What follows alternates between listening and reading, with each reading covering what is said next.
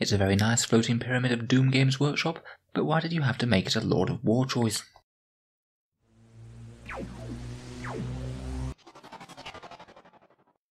Hello and welcome back to Auspex Tactics, the strategy-focused 40k channel, where we're all about getting the most out of our miniatures on the tabletop.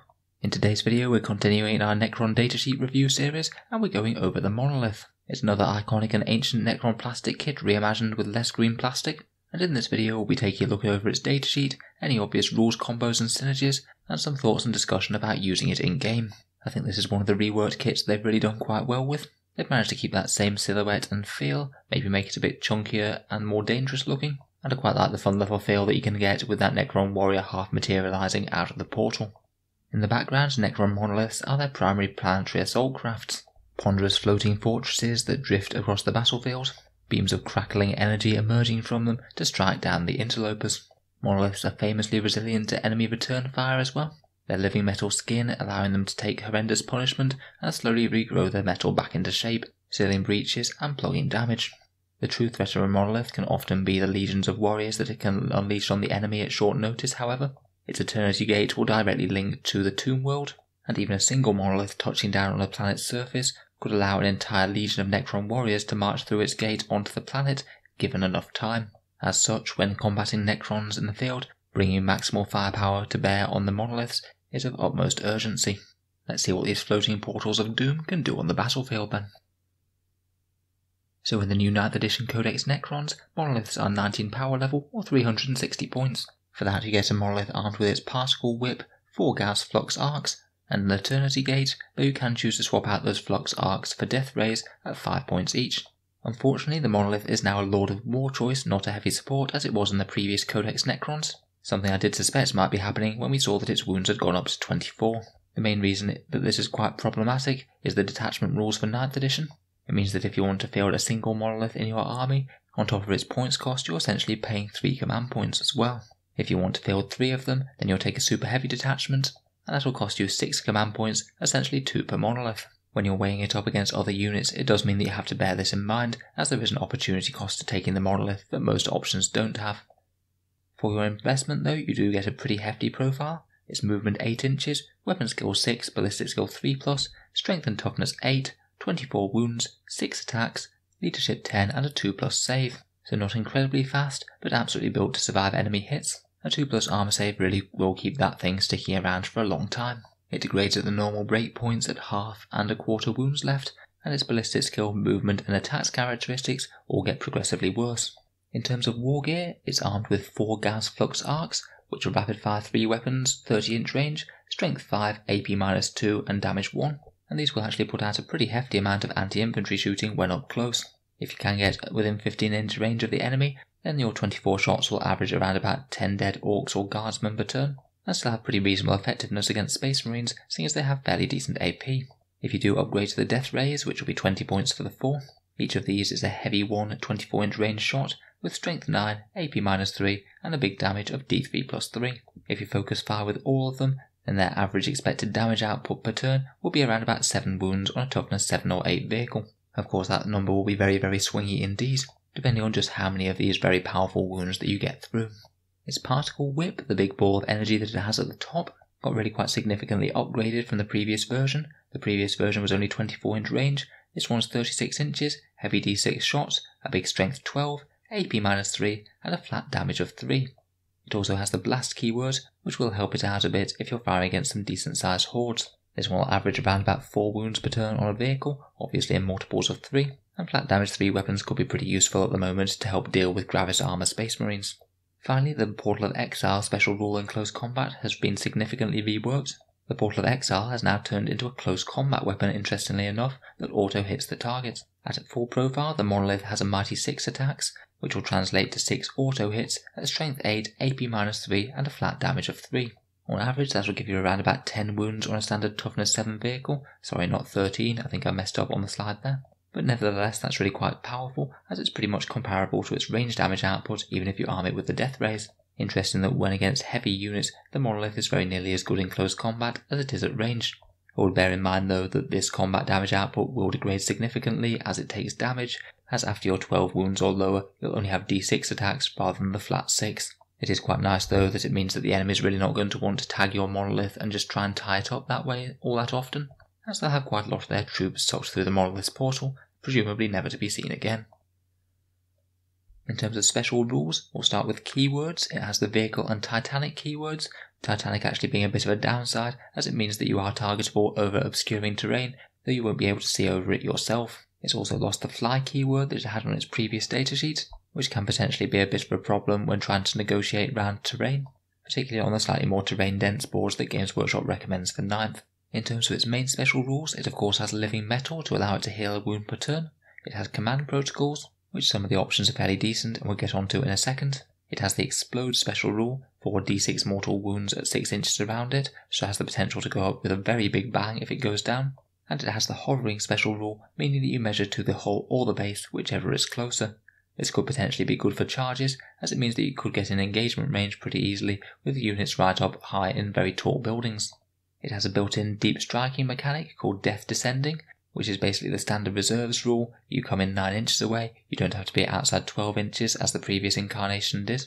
Could be pretty surprising for the opponent to have such a massive unit pop up quite so close to their army. And of course it can bring your legions of Necrons in from the Tomb World, which is done via its Eternity Gate special rule. Unfortunately to do this you do need to be stationary, which is a bit restrictive. It would have been a lot more helpful if the Monolith could have moved beforehand. But this rule basically applies to any core unit of Dynasty infantry that you've placed in strategic reserve before the game begins.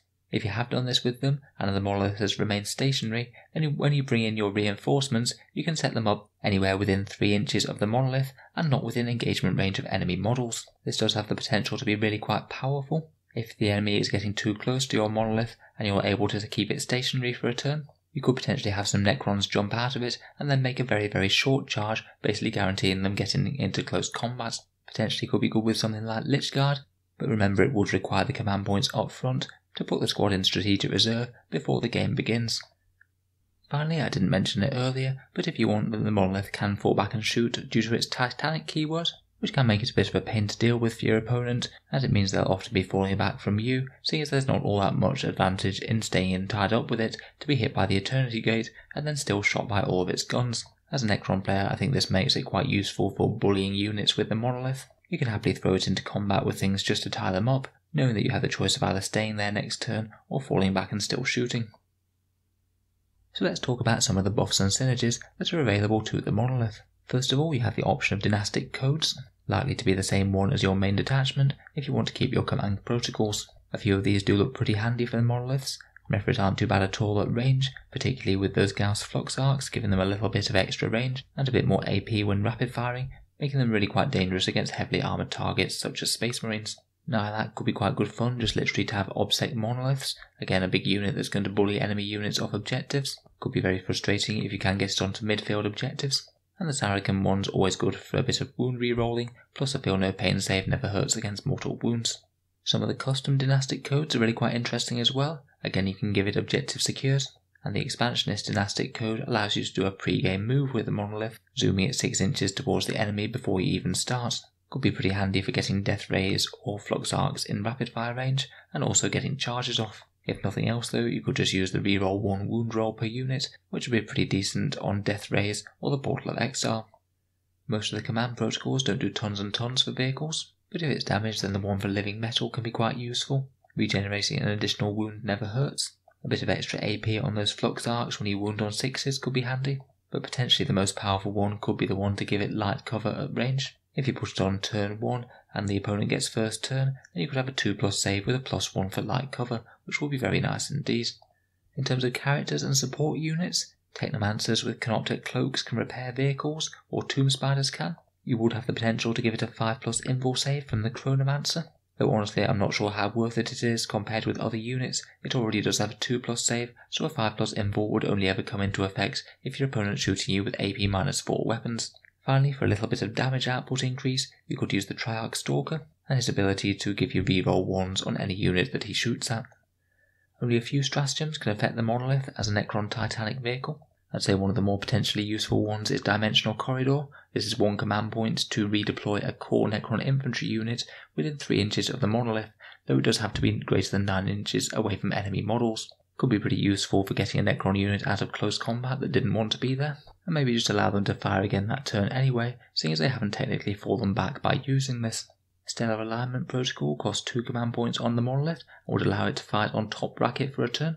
I think it could be 2 command points well spent if you're in a position to do quite a bit of damage. It particularly makes the Monolith far more scary in close combat, compared with if it's only got a few wounds left and it's only attacking with a mere D3 attacks. Next we have Curse of the Pharaon, which costs 3 command points, though I think they could be 3 command points well spent in the right circumstances, as this can make the Monolith auto-explode. The Monolith has a 6-inch explosion range of D6 mortal wounds apiece, so if you have just rammed a Monolith straight down the enemy's throat, they've got fighty infantry and character units swarming all over it when it goes down, then this could tear a huge chunk out of their army all in one go. Whenever the Monolith goes down, I would think about whether or not it's worth using this. In most circumstances, probably not, but if you've got a few decent enemy units nearby, then it could be a very, very easy way of dealing tons of damage. Finally, for 1 command point, we've got Prismatic Dimensional Breach. This allows you to bring in another Necron Core infantry unit, in the same way that the Eternity Gate rule works. For me, I don't think that this one's all that strong, to be honest. You already have to pay a command point to put the unit in strategic reserve in the first place, and I'm really not sure how much value you're going to get out of jumping 2 units out of the Monolith in one turn, rather than just 1. Out of the various buffs of the Monolith, I think some opportunistic repairs seem pretty good to me, and I certainly remember the stratagems Dimensional Corridor, Stellar Alignment Protocol, and Curse of the Pharaon. So here's a few thoughts about using the Monolith in-game. First of all, you have the option of trying to put a unit in strategic reserve with the express aim of using that portal to bring them in. For me, there's positives and negatives to this. It is quite a powerful deployment option, and they could always come in from standard strategic reserve otherwise. But if you are going down that strategy, it does mean if you lose your Monolith, you also lose the decent way of deploying that unit, the reason that you might have put them in strategic reserve in the first place. Honestly, I think it's an interesting option, though it isn't enormously strong. I think I would certainly consider it though if I was running multiple Monoliths, as then you've got a whole host of different options for where that unit could jump out onto the board, and a lot more chance of surprising an unwary opponent, maybe with a short-range Lich Guard charge. You then have the decision whether or not you want to start the Monolith on the board or in the sky. For me, I would typically advise starting on the board, as it's quite a lot of points and damage dealing potential to be having turns wasted with it, and I think generally you're going to want the Monolith to be just pushing its way towards the centre of the table, which it can do pretty much as easily just starting on the board as jumping in from deep strike. It does have a pretty enormous footprint as well, so if you are reserving it you might have limited deployment options if your opponent manages to screen well. Maybe if you did want to have a go with it, it's probably best to do it against more elite armies. I'm not sure if it's necessarily the most clever tactical manoeuvre ever, but a Monolith appearing from absolutely nowhere to hose the enemy with torrents of fire and then trying to make a charge with that Portal of Exile seems like at very least it would be fun. If you are starting him on the board, then I'd consider carefully about where he's going to be able to move throughout the game. He doesn't have fly, and if terrain pieces are fairly close together, then he might not actually be able to fit between some of them. You do need to think about where he's going to actually be able to move through. He also ideally wants to have good line of sight, as most things are going to be able to see him as he goes over obscuring terrain, but he might not be able to see other units all that well. In the shooting phase, I'd typically fire the Monolith fairly early. He's got big swingy damage dealing weapons, and I think it's usually a good idea to give them the maximum opportunity to do a lot of damage, firing things like particle whips and death rays at hard targets that haven't lost too many wounds. It's quite nice to at least give them the chance to roll very high and to kill a hard target outright. Because he can fall back and shoot for no penalty, and he's got decent melee, I would use the Monolith as a sort of bully unit. If there's anything that he can charge at in the fight phase that he's not really going to care too much about the damage dealing output of, throwing him in and using a whole load of Portal of Exile attacks, and then forcing the opponent to either fall back or remain in combat being ground down. Finally, if the Monolith is on its last legs, I'd certainly consider that top bracket stratagem. Have a turn of maximal damage dealing, charge something scary, ideally do a bit more damage to it before getting blown up yourself, and then using the auto-explode stratagem to throw mortal wounds all over the rest of the enemy. It could be particularly powerful that way, as you could choose where the Monolith would end up at the end of the charge, meaning that you could organise it for absolutely maximum impact. Very command point intensive, but I've used that sort of manoeuvre with Imperial Knights before, and it really does have the potential to swing a whole game. In terms of comparisons and competitor units to the Monolith, I think in general to justify it competitively, you will have to make use of both its firepower and its bullying melee threat, otherwise you're probably likely better off with Doomsday Arc or Doomstalkers, if you do just want to rain a whole load of anti-tank and Gauss fire down on the enemy. Compared with the other Lords of War, I think that the Monolith is in a better place than the Obelisk at the moment. The Obelisk is a little bit tougher, though its damage dealing seems far worse to me, and it seems at least reasonably well balanced against the Tesseract Vault, the Vault having a few more wounds and also an invul save but being a bit less tough, and of course you'll trade out the Particle Whip and Portal of Exile for a whole load of random wounds being thrown around by those powers of the Catan. My instincts are that the Monolith might be a bit stronger just due to costing so many fewer points, but I guess we'll have to wait and see if any of them see play. So let me know what you think of the Necron Doom Pyramid. Is it going to be worth including despite the command point cost, or is it going to remain on the shelves in 9th edition, which would be a shame for such a nice model? If you've enjoyed the video and you'd like to see some more Necron content on the channel, feel free to subscribe to Auspex Tactics, or we'll be trying to keep these unit reviews coming over the next few months. If you are enjoying regularly and you'd like to help support the videos and keep them coming, then I do have a link to the Auspex Tactics Patreon page down in the video description below.